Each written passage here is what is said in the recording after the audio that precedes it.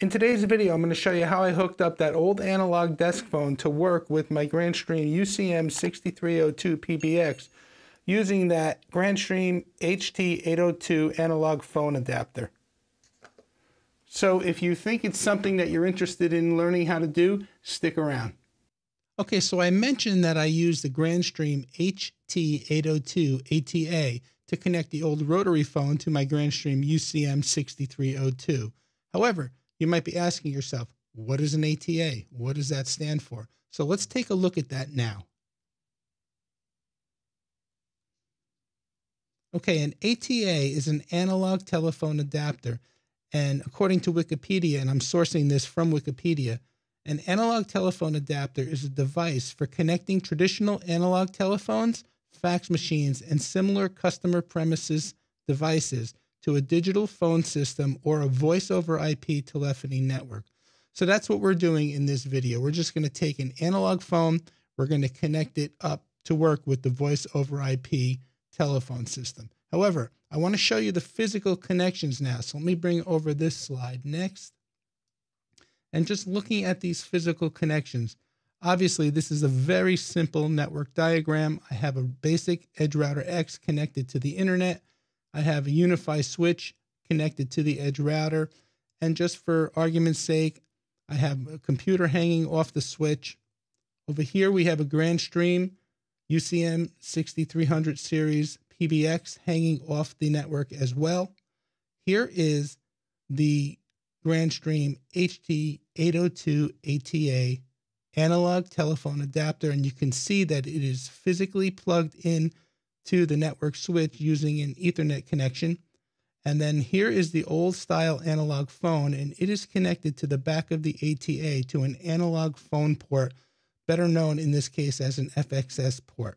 So now that we have a better understanding of how it's physically connected, let's take a look at the actual ATA on Grandstream's website.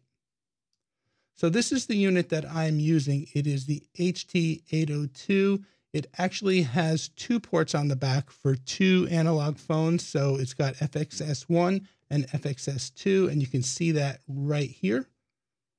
There's port 1, there's port 2, and there's the actual network jack right there that plugs into the network via an Ethernet cable. So let's take a look at some of the features now. It supports 2 SIP profiles through 2 FXS ports, which we mentioned earlier, and it also has a single 10100 network port. It supports TLS and SRTP security encryption.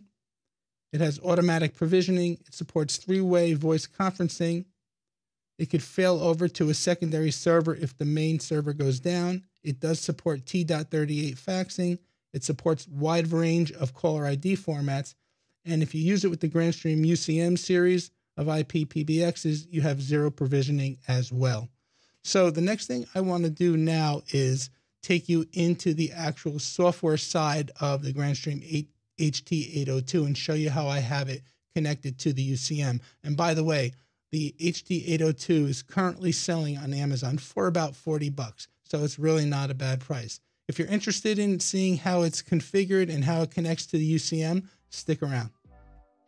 Okay, we are signed into the UI of the HT802, and it's a little bit of an archaic user interface, but it gets the job done.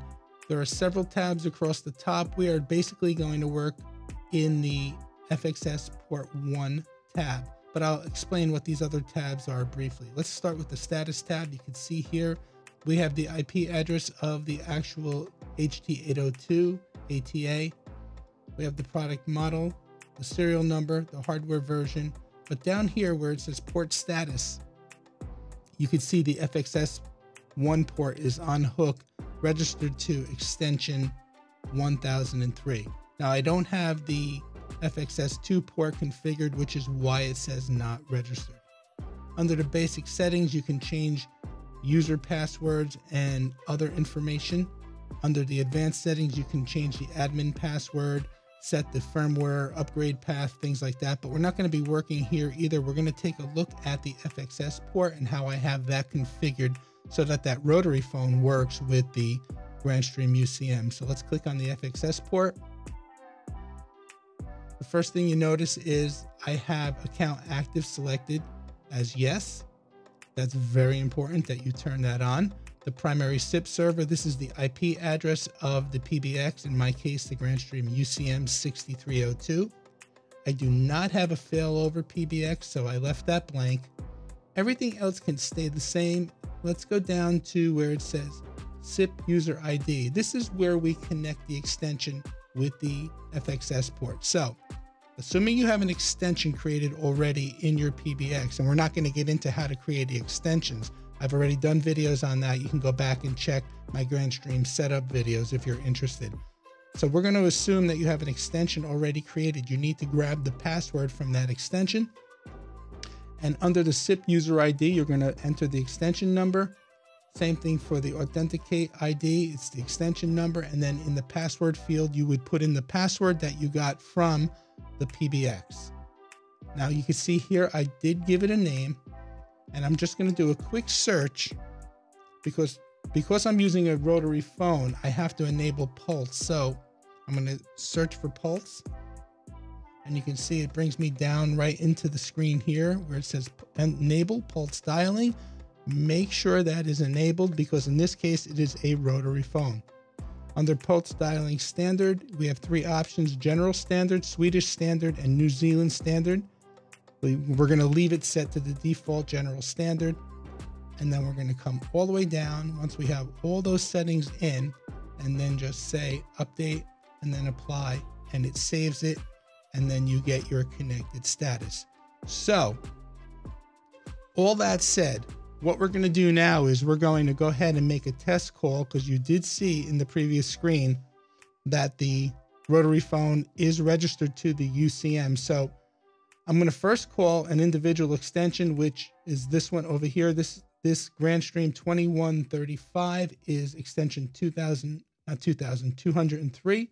We're going to call that from the rotary phone, and you'll see this extension here lighting up and ringing.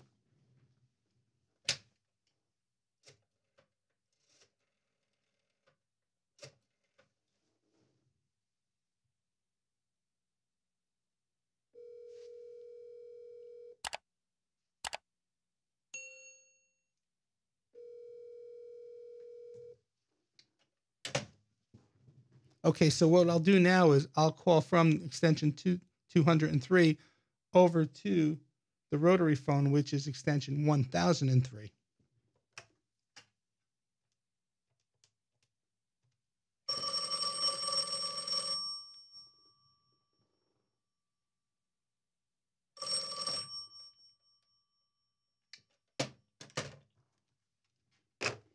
Okay, and it works just like any other phone in the system. Like these three phones right here are all part of a ring group that I have set up. So I'm going to call the ring group now from the rotary phone, and you should hear all three phones ringing.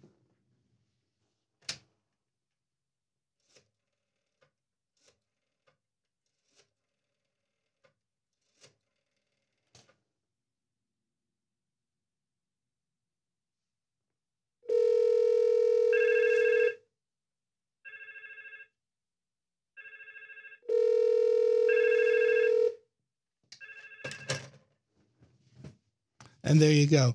All three phones ringing. So it is pretty much that simple as long as you follow these steps.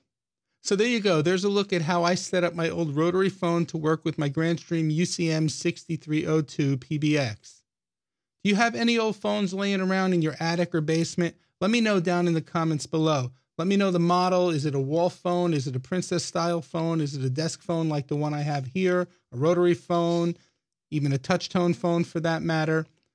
In any event, if you like this video, please go ahead and give it a thumbs up. Be sure to check out some of the other videos that I have listed here up above.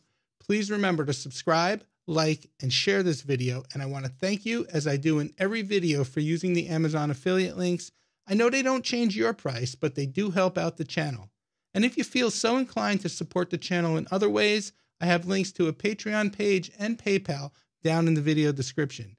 Again, my name is Tony with Quick Tech Solutions. As always, please stay safe. Thank you for watching, and we'll see you next time.